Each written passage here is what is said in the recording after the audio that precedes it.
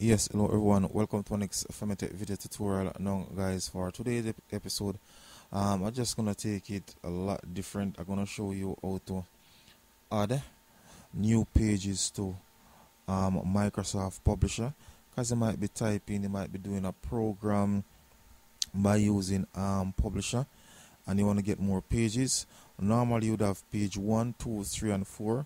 So if you want to insert some additional pages, all you need to do is to go to insert at the top there, and you will see pages, or you will see duplicate. So just simply click on page, and then it will ask you. So normally it would stop at 4. So 4 would be the back page. So if you want to get it before page 4, you simple click on that, and you just simply click OK. Once you do that, and then of course it will increase the amount of pages you have in your program. So I'm gonna click on OK. As you can see, presently get 2 more pages, so I'm up to page 12 now.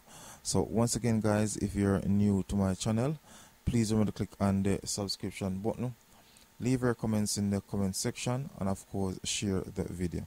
So once again, guys, thanks for viewing. Femitech is out of here.